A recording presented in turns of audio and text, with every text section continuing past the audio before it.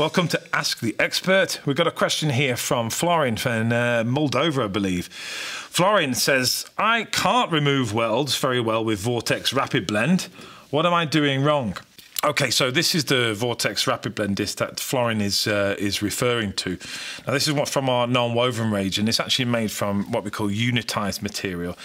It is enhanced by having the vortex grain in here, so it can remove more material than a standard unitised disc. But really, this is not the product for weld removal. This is more for blending and finishing the surface of a product.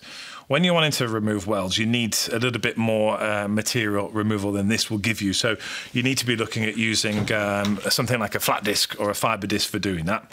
If you try and remove the weld with this disc, you will wear it away too quickly.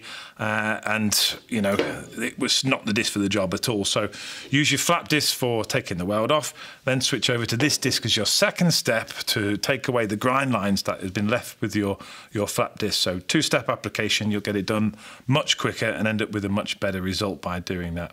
Hope that helps you, Florin. Any more questions, pop them down in the comments below and we'll try and get back to you with an answer as soon as we can. Bye-bye.